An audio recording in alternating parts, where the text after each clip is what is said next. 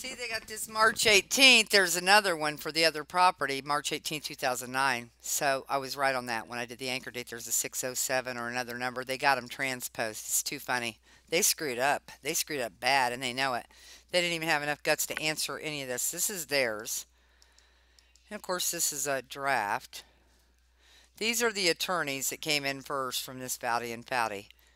These folks did. Well, then they brought in Tammy Lynn Ortman. And here's the note they brought. This is the P.O. Box 809, Memphis, Tennessee, which I probably need to change. Or I could tell Scott.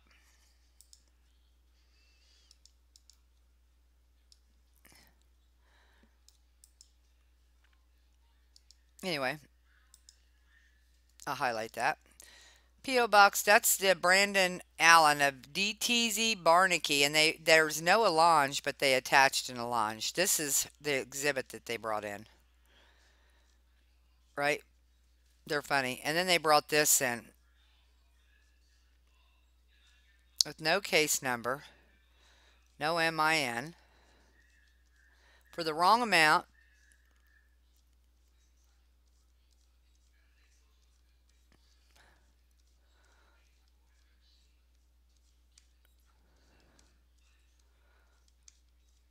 Here comes 4 or 5 won't have a signature.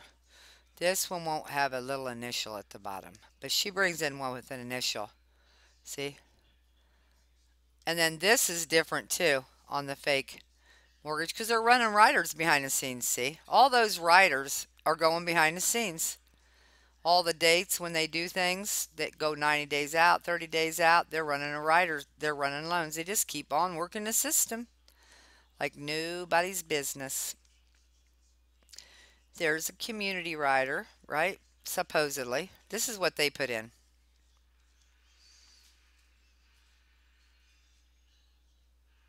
See that? March 18th, 2008. See this? September 21st is when supposedly U.S. Bank. March 18th is instrument number 608. And 607 is what they're coming in after. The 938 South 17th and the 422 Randolph will forever be pulled together, even though Rachel didn't buy it, right? They just use her name to do stuff, right? And think that's okay. Judge Horn does.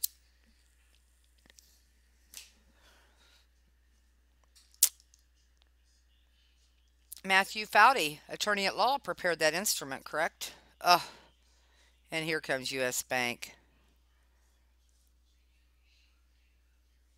Dated March 14th. Let's see what this says. This is funny. It should not be considered as ensuring accuracy of the street address as it relates to the insured premises. They make me sick. You can tell what they're doing right here. Insurance again and disclaimers for insurance mills. Our regulations, this tax in insurance industry. Oh, because this is so fake and she never signed it and they know it. This belongs to the 10,007 U.S. Highway, State Road 38, the county property. And this was not dated properly and they know it. Now they went back to the new one under the new, see the Hope Funds? This was not the proper one and they were told that. So they couldn't answer it at all. They didn't answer it. They never answered it. Why? Because they couldn't. So I could do the October response, and I will. We added the affidavit in later. See that?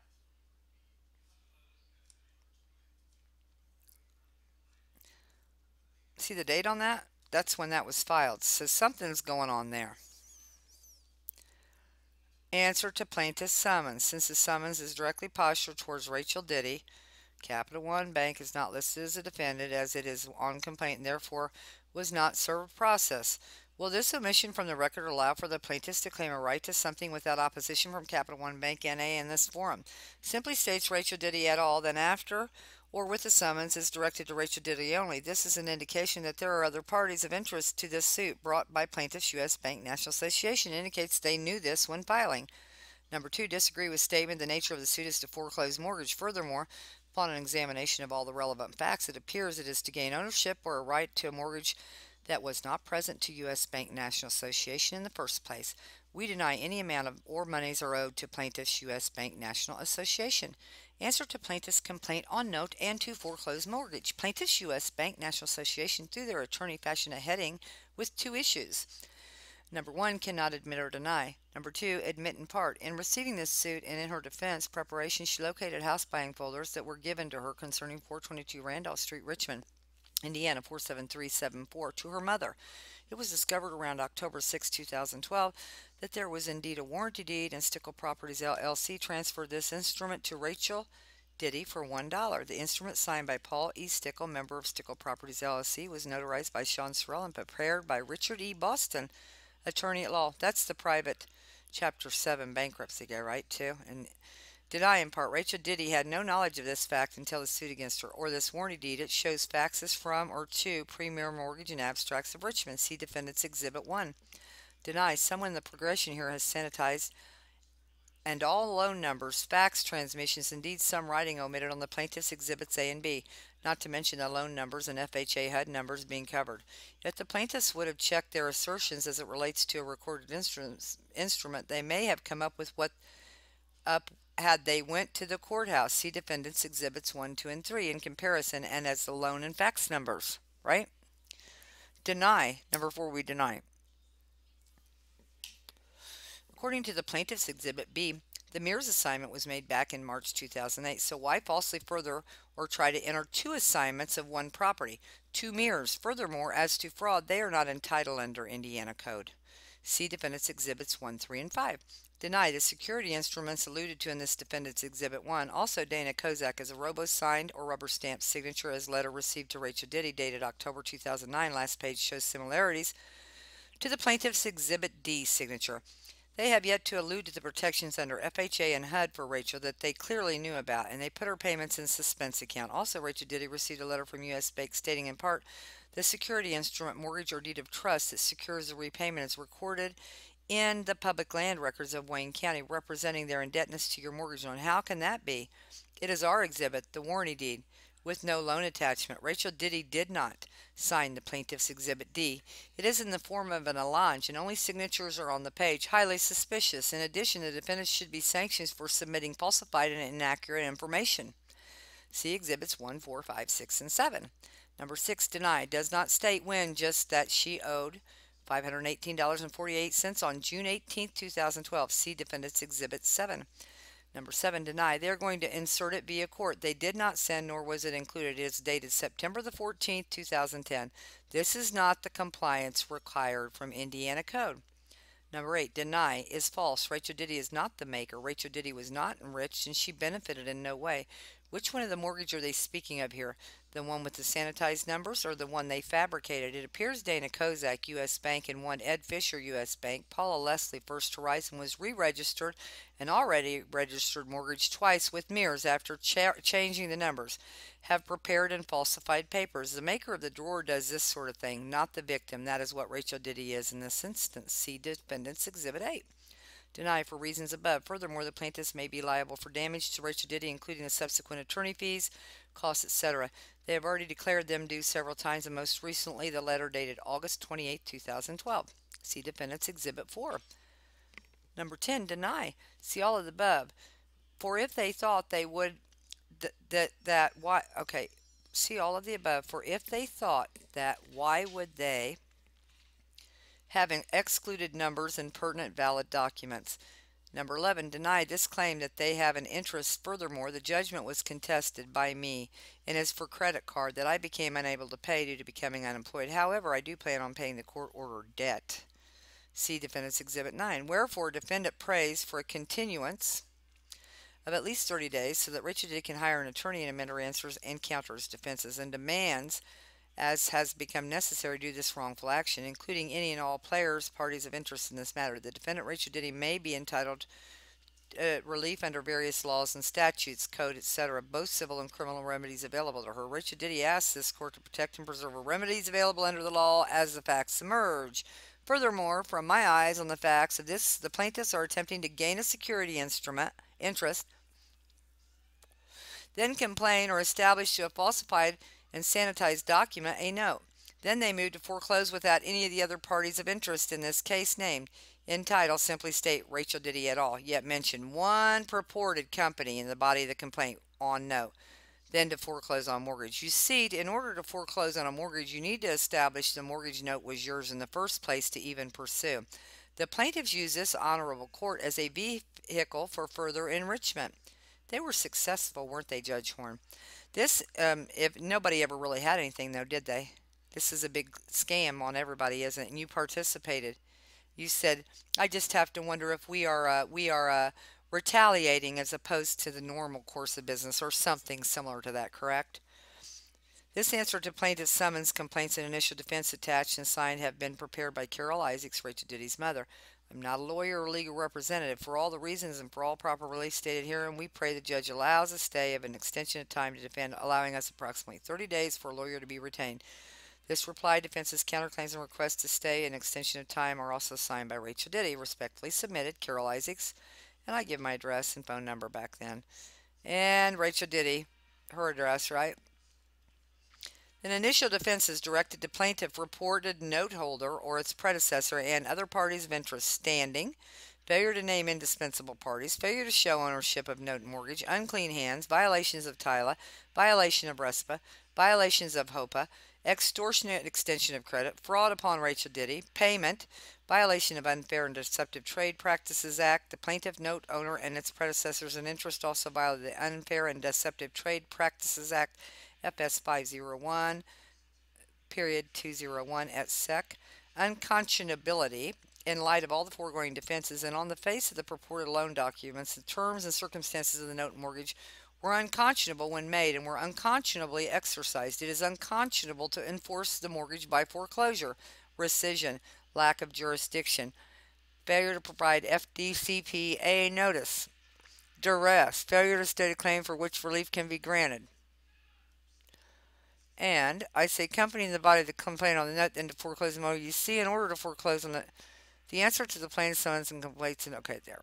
And then we signed it again. So, and they were forwarded that. But then Rachel amended. And I don't know if the amended, this was the one, December the 28th. And these are the people that were named.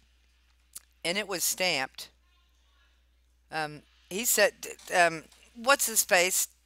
Andrew Thompson said, oh, they accepted it all. All these people were served to U.S. Bank National Association N.A., Lingo Real Estate Incorporated, broker agent Tim Moore, broker agent Josh Rader, listing agent Kristen Rader, MetLife, Metropolitan Life Trust, First Horizons, First Tennessee, Jessica McGuire, Mears, and MBRS. Because it says that back in those documents. And let me go back and look at this. Main boardroom system, folks.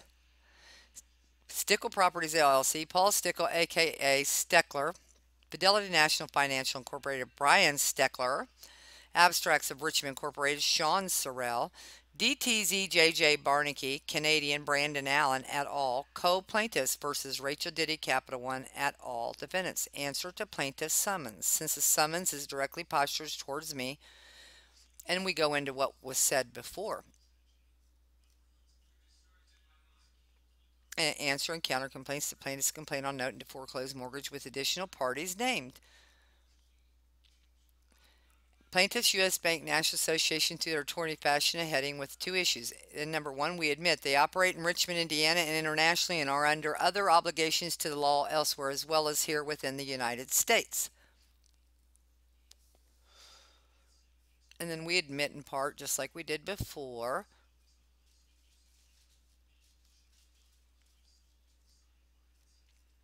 and then I go into a summary, see?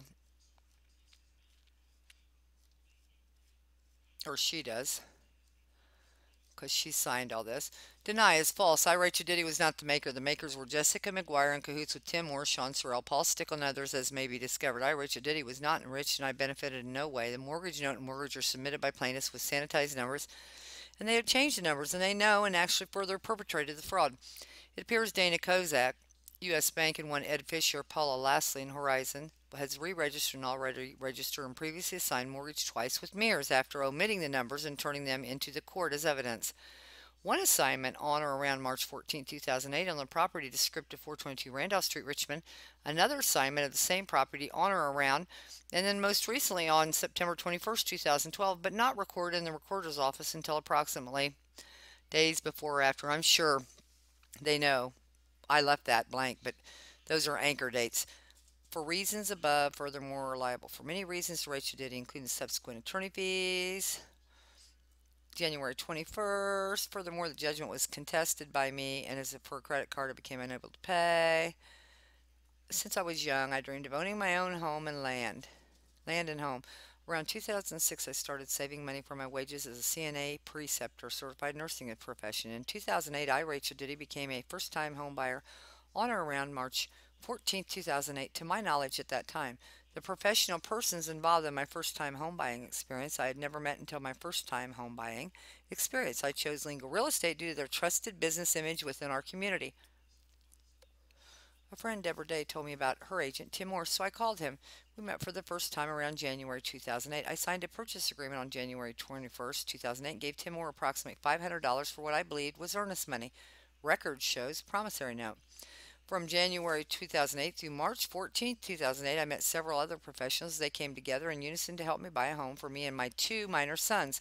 Mark Green, an appraiser from First Horizon Home Loans, agent Jessica McGuire. I met with the Sean Sorrell of Abstracts of Richmond. Legal's Tim Moore, reported buyer. Paul Stickle, or reported buyer. I put that in there on purpose because he is a buyer. He's a seller, though, see. But he's listed as a buyer. They screwed up. They sent the crook files, see. Flurry of paperwork and transaction was completed. I was happy and became a homeowner. I was given several folders and I put them away for safekeeping. I did not disturb them until this judicial complaint and in my defense. Summary. Incorporating all of the above in answer to complaint and above herein is this summary. I bought my first home in March, foreclosed against me by U.S. Bank from approximately December 2006 or early. Legal agent Tim Moore, Paul Stickle, Jessica McGuire, and Sean Sorrell participated in a scheme to defraud home buyers and steal their identities and fraudulently use the identities and forged signatures to defraud several mortgage lenders in connection with unknown amount.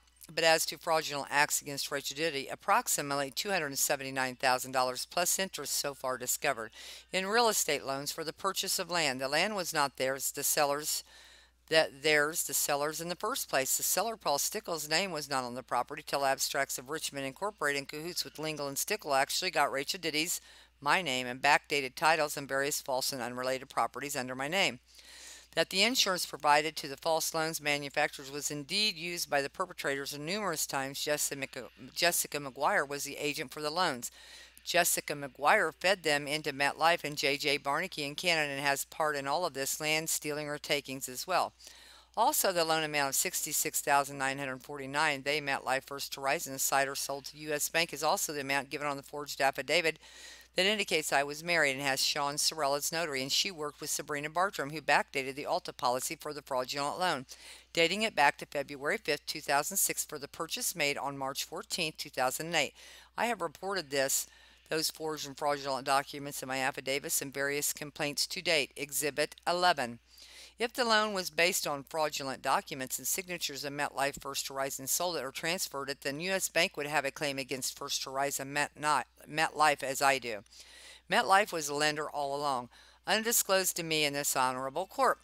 But I would make an educated guess that they all have an agreement, and the closed timing and the assignment, etc., would lead to a reasonable person to the same belief that U.S. Bank National Association N.A. knew all along there were problems with the assignment and security instruments used. FNF is the Alta Policy Title Insurancer and an agency relationship with FNC's Brian Steckler with Abstracts of Richmond Incorporated.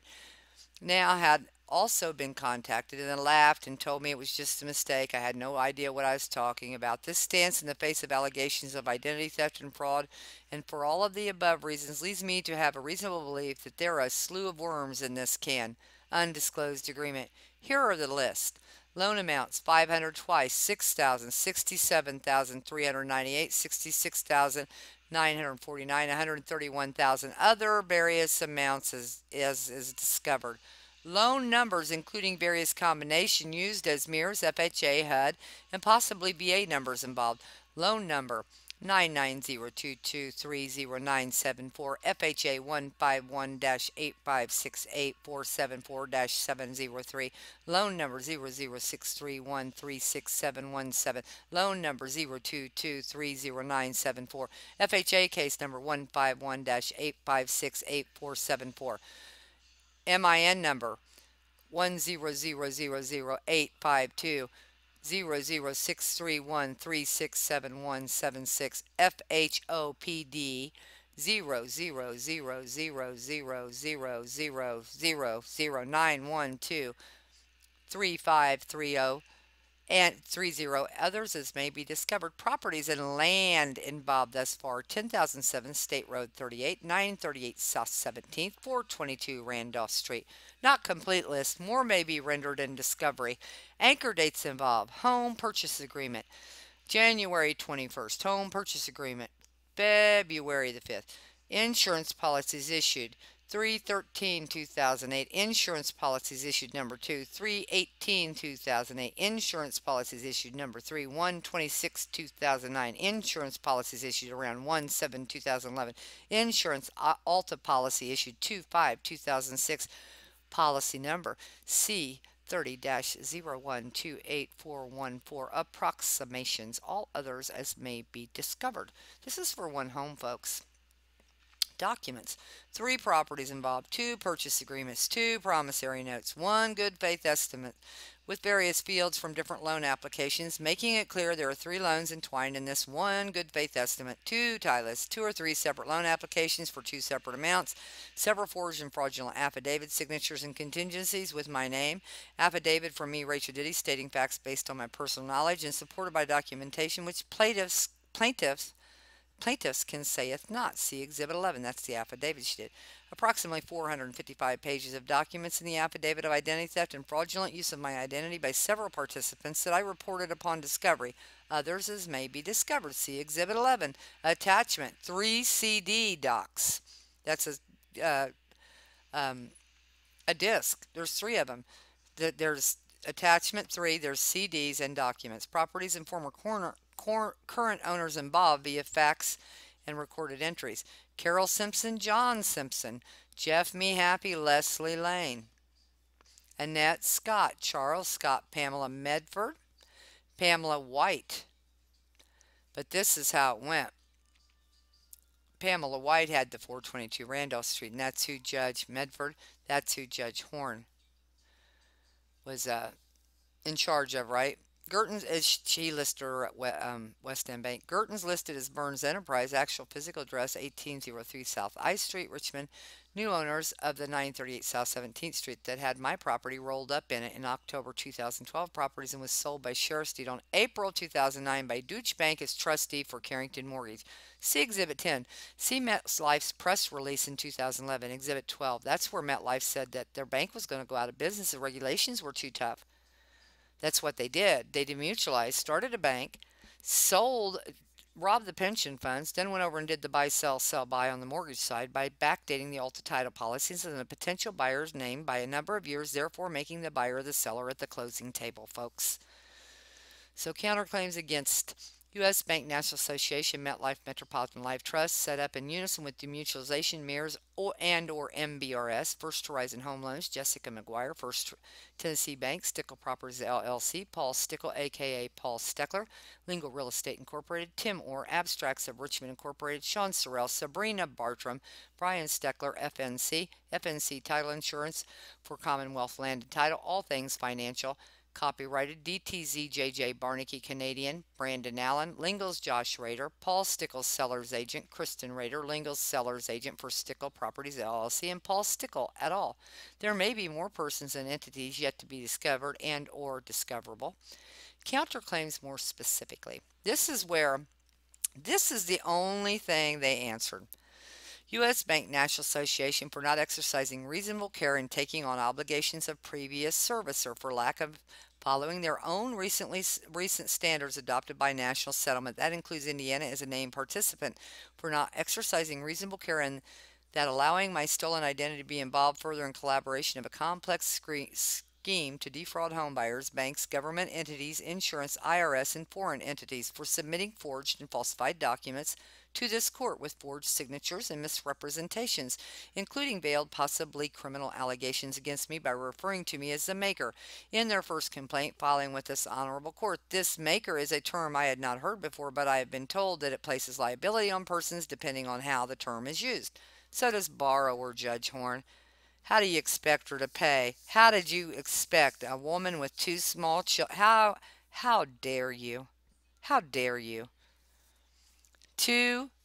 You're running two separate mortgages and two warranty deeds, and you made her pay to your court, and when she tried to, you rejected. You've done every deep down dirty trick you all possibly can, and you still can't win. You dug yourself in a deeper hole because you look really, really bad.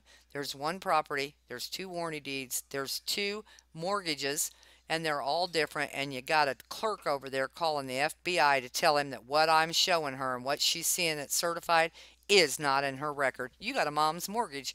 You're running them through your circuit court, and I knew it before she ever put in the fake mortgage, didn't I?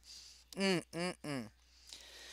I have been told it places liability on persons depending on how the term is used. Of course, this is the way Fowdy and Fowdy operates on a regular basis in unison with various banking and business entities, like Tammy Lynn Ortman and Jennifer Ortman of Lewis and Caps. The legal maneuvers of not serving Capital One yet naming a financial institution as they know this allows floodgates to open as to further suits against me. It is obvious on its face that the plaintiffs through their attorneys Fowdy and Fowdy are extremely predatory and prey on uneducated consumers. Any and all other laws that apply will be discovered. Furthermore, will the plaintiffs, not notifying the Capital One but stating that there are other possible liens, open the door to subsequent suits put falsely against me and subsequently to my minor children? Question. Both the purchase agreements, lines 199 under 19, miscellaneous, refer to G. This agreement shall be construed under and in accordance with the laws of the state of Indiana and is binding upon the parties, respective heirs, executors, administrators, legal representatives, successors, and assigns. Then comes U.S. Bank National Association presenting a forged and fraudulently used contract of a supposed date of January 1st, 2011, with the same verbiage. The U.S. Bank actually had been assigned the last loan and came in as a first lien holder, and tie the heirs, etc. up once again to unload the fraudulent loans back onto the consumer. The pattern is provable and it is massive. See Defendants Exhibit 2, Rachel Ditty Affidavit. MetLife, including the Metropolitan Life Trust, set up in unison with the demutualization. They were the true lenders initially, and several major questions. How could this have ever happened? Why would they allow several loans in one name to enter the system? Why would they conceal or hide the fact? Why did they purge the loans from their system?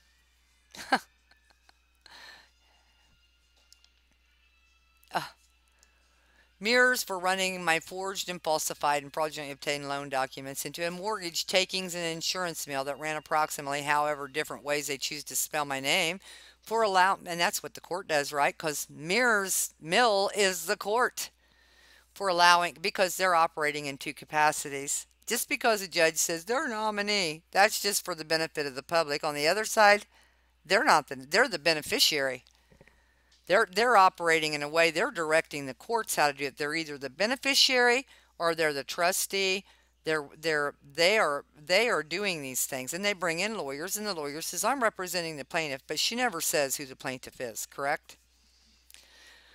Legal real estate, Tim Moore, mortgage fraud, fraud, theft, predatory behavior and practice, failure to disclose, misrepresentation, usury, conspiring with others to commit identity theft and fraudulent use of my identity to gain something, and to my and my minor children's detriment, mortgage fraud and identity theft. Any and all other laws that apply as will be discovered. And remember, folks, I can't type very well. Rachel's typing this, and we did our best. First Horizon Home Loans, First Tennessee Bank, all things financial, copyright Jessica McGuire, fraud, theft, predatory behavior and practices, failure to disclose, misrepresentation, usury, conspiring with others, commit identity theft and fraudulent use of my identity to gain something and to my and mine children's detriment.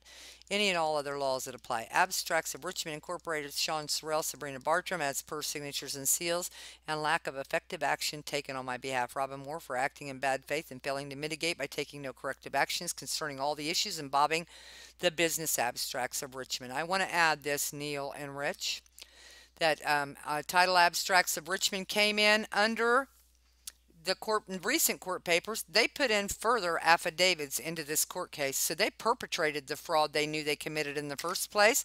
So Robin Moore of Abstracts Title of Richmond and Sean Sorrell, who's in all the documents clear back in 2006.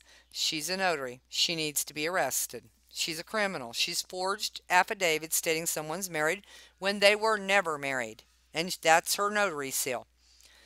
And also Stickle Properties, aka Paul Steckler, fraud, theft, predatory behavior and practices, failure to disclose, misrepresentation, usury, conspiring to others to commit identity theft and fraudulent use of my identity to gain something and to use to break laws therein to the detriment of me and my children and any and all other laws that apply. Lingel's Josh Rader as Paul Stickle's seller's agent and as Kristen Rader, Lingel's seller agent for Stickle Properties, and Paul Stickle as Paul Stickle's seller's agent and as to activities stated above in Stickle per signatures. Brian Steckler, formerly Vice President, Illinois and Indiana State Agency Manager, Land America during 1991 through 2008, and since December 2008 until presently Vice President, State Manager, Account Manager, Fidelity National Title, and now Title Insurance for Commonwealth Land and Title, off the policy 2006. Mr. Steckler is principal in an agency relationship or former agency relationship with Abstracts of Richmond Incorporated. I went to him after attempting resolution of possible title questions with Abstracts of Richmond and Lingle. Tim Moore as early as mid-October 2012 from Brian Steckler as FNF agent and other interest he has or ever had with others for lack of any effective action taken on my behalf and under the ALTA policy that was backdated approximately 2 years. He supposes that a foreclosure action against me forecloses any obligation his company had and totally exploited and then ridiculed me for my allegations of identity theft and fraud by an employee under the ALTA policy issued to me on February 5th, 2006 and 2008. He acted in bad faith and failed to act effectively to resolve the title clouding issues and therefore failed to mitigate. DTZ JJ Barnicky, Canadian, Brandon Allen, P.O. Box, I think it's P.O. Box 809, right?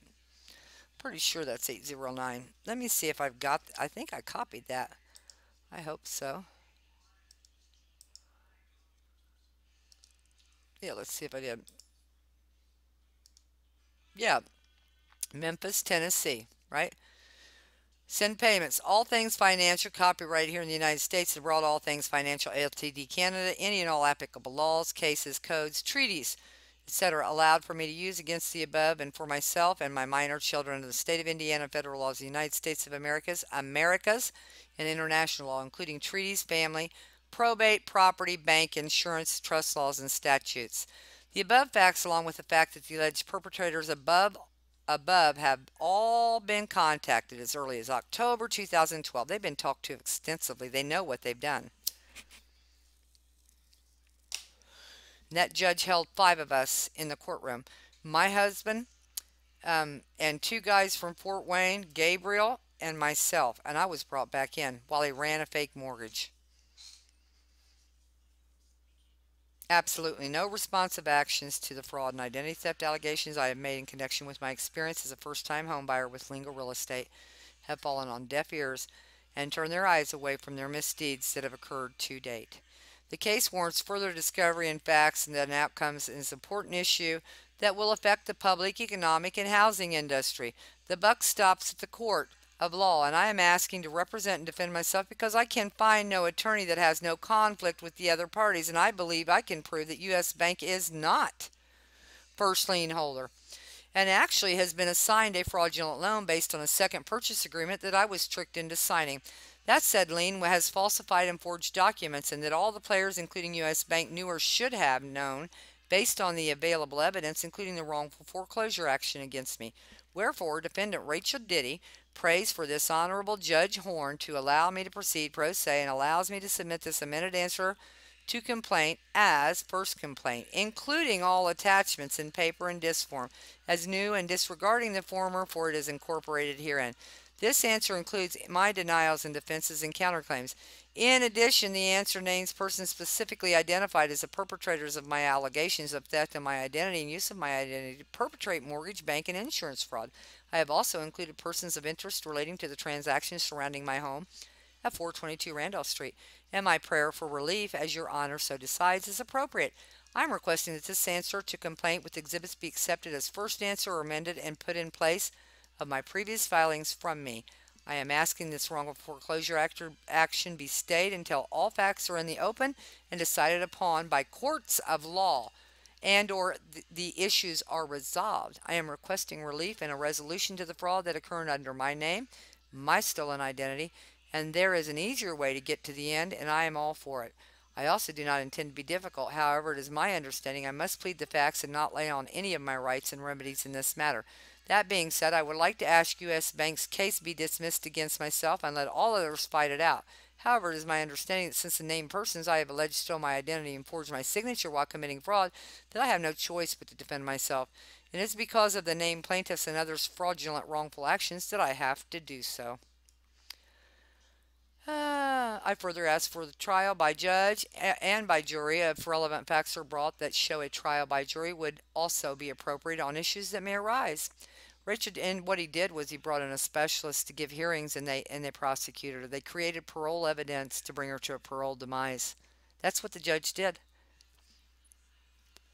and he thought nothing. He thought nothing of it.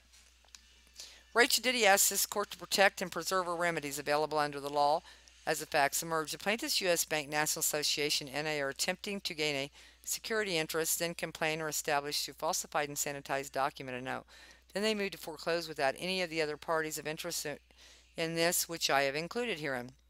I will continue to diligently look for an attorney in the meantime. I wish to get this resolved as expediently as possible, so I'm ready to proceed alone for now. Appreciate your time and attention and patience. Respectfully submitted December 28th, and she signed it. And she showed her name. Copies of certified mail will be sent today, and they went out. Camping World. 10. 1 to court, 1 to me, 8 to others. Defenses, including affirmative defenses. U.S. Bank lacks standing against me or my minor children. Because they're foreclosing on people, folks. Then I go into all that hoopla la la la. Rescission, lack of jurisdiction. Defendant alleges complaint, each cause of action. Common law doctrine of estoppel by pace, I think is what I said, or she said. Told her to say. By acquiescence. Defendant claims lack of privity. Defendant alleges that plaintiff's actions are precluded, whereas plaintiff's demands for interest are usurious and violate state and federal laws. Defendant alleges the plaintiff or person or the entity that assigned the alleged claim to the plaintiff is not entitled to reimbursement of attorney fees because the alleged contract did not include such a provision and there is no law that otherwise allows them. Plaintiff admits accepting the defaulted debt allegedly owned by the defendant, causing plaintiff's injury to its own self. Therefore, plaintiff is barred from seeking relief for damages from plaintiff. Plaintiff's complaint fails to allege a valid assignment, and there are no averments as to the nature of the purported assignment or evidence of valuable consideration. Plaintiff's complaint fails to allege whether or not the purported assignment was partial or complete, and there is no evidence that the purported assignment was bona fide. Plaintiff's complaint fails to prove that the assigner even has knowledge of this action or that the assigner has conveyed all rights and control to the plaintiff. The record does not disclose this information factually, and it cannot be assumed without creating an unfair prejudice against the defendant. Defendant claims accord and satisfaction as defendant alleges that the original creditor accepted payment from a third party for the alleged debt or a portion of the alleged debt, or that the original creditor received other compensation in the form of monies and or credits. Defendant alleges plaintiff's complaint and each cause of action therein is barred by the doctrine of estoppel, specifically estoppel in pace. Defendant alleges that plaintiff's actions are precluded, whereas plaintiff's demands for interest are usurious and violate state laws and federal laws. Defendant alleges the plaintiff or the person or entity that assigned the alleged claim to the plaintiff is not entitled to reimbursement of attorney fees because the alleged contract did not include such a provision. There is no law that otherwise allows them. I think I did that twice. Plaintiff's complaint alleges damages as a result of acts or omissions committed by non-parties to this action over whom the defendant has no responsibility or control. Plaintiff's complaint alleges damages are a result of acts or omissions committed by the plaintiff. Defendant alleges that the granting of the plaintiff's demand, the complainant would result in unjust enrichment, and the plaintiff could receive more money than the plaintiff is entitled to receive. Failure to state a claim upon which relief may be granted. Either no statute was cited or the complaint fails to state facts sufficient to constitute a cause of action as against the defendant. Plaintiff's failure to mitigate damage. Plaintiff's statute of limitations. Since a court will not grant a judgment or other legal relief to a party who has not acted fairly by having made false representations or concealing material facts from the other party, we maintain the equitable estoppel bars plaintiff's claim. Defendant reserves the right to amend and or add additional answers, defenses, and or counterclaims at a later date. Defendant claims accord and satisfaction as defendant alleges that the original creditor accepted payment from a third party for the alleged debt or a portion of the alleged debt, that the original creditor received other compensation in the form of monies and or credits. A missing assignment of mortgage is evidence when there is a gap in the chain of title from the originating lender to the purported current mortgagee. These gaps are places where if another party was assigned the borrower's loan at some point in time, there should have been an assignment of mortgage executed. Using my stolen identity to perpetrate bank loan, insurance, real estate, and occupancy fraud in my name.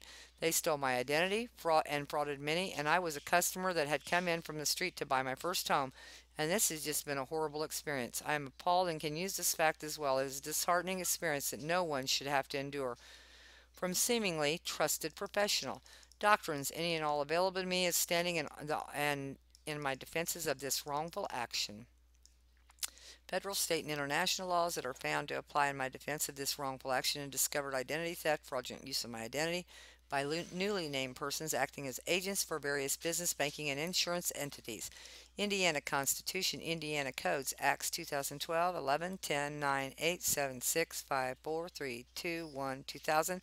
Non-Code Acts, Indiana Administrative Code, Agency Rule, UCC, any and all applicable laws, cases, codes, treaties, etc. allowed for me to use against the above and for myself and minor children under the state of Indiana and federal laws of the United States of America, Americas and international law, including treaties, family, probate, property, bank, insurance, and trust laws and statutes.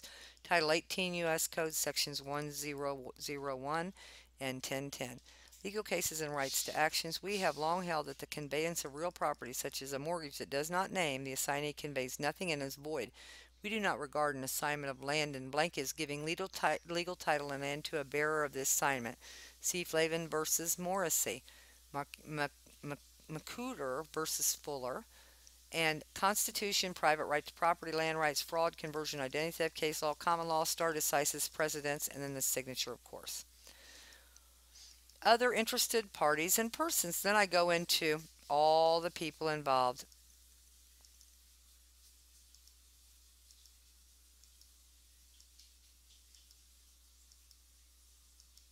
And there you go, Scott.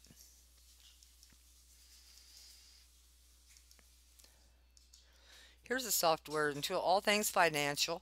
Copyrighted here in the United States and abroad. All Things Financial. Wolters Kluwer Financial. BMP Mortgage Forms. CBF Systems. Copyright ISO Properties. Copyrighted material of Insurance Services Office. And the Closed Block, which is a Metropolitan Life Insurance Company.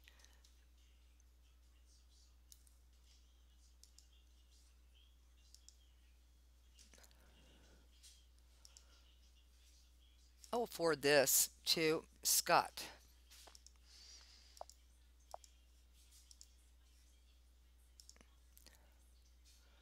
There you go.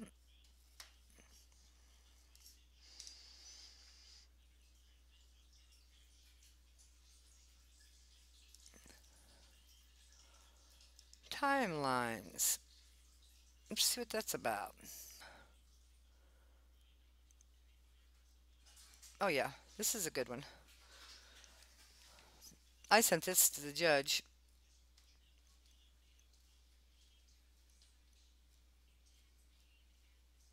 And that's the timeline.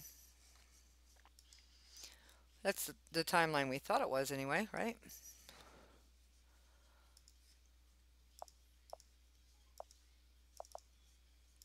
There you go.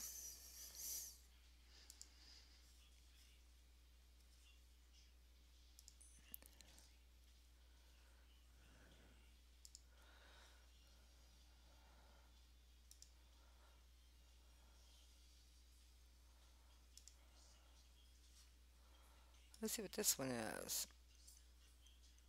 Yeah, there's a 4393 US Highway 35.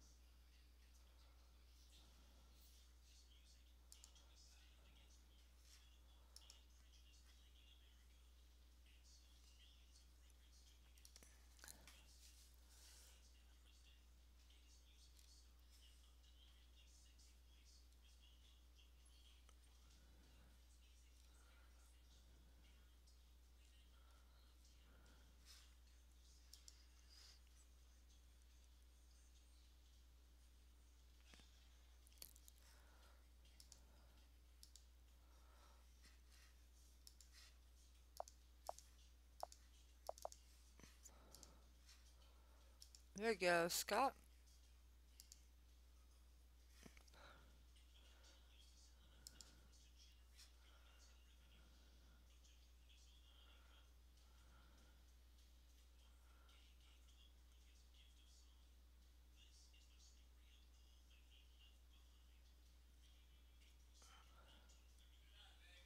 Good night, honey.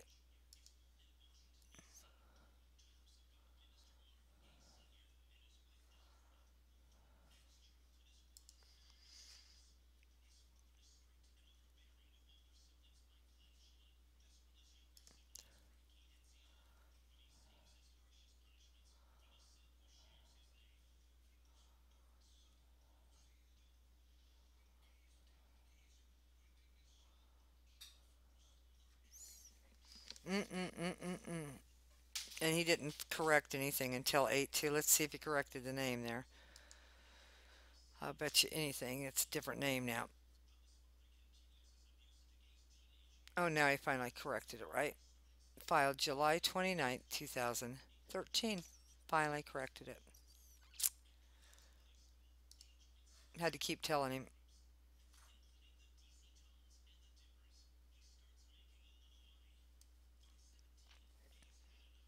I have a thing. We just wanted him to, oh, I think that's too much.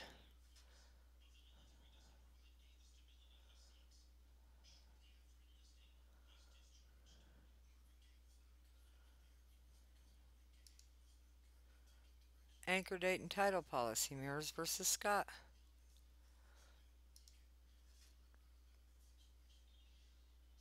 Oh, yeah. That's a draft. Services summons and responses. They never answered. They just brought in this chick, right? Camper World. Mirrors. Fatty and Fatty. Lingo Real Estate. Abstracts of Richmond. This one is for Fidelity. It was unservable. We talked to Brian Steckler from Fidelity. And MetLife Bank, the 809. It was no longer there. What does it say there? Box was closed, see?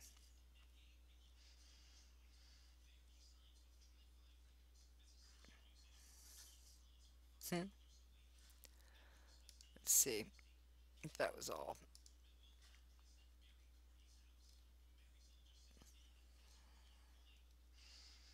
P.O. Box 809, Memphis, Tennessee, which is the DTZ Barnacle brand in Allen for MetLife, right?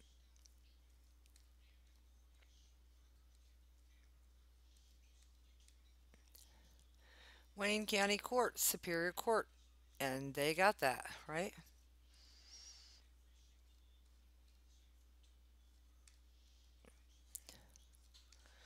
I'm sure they hated to be served, but since they're listed up there as party to it,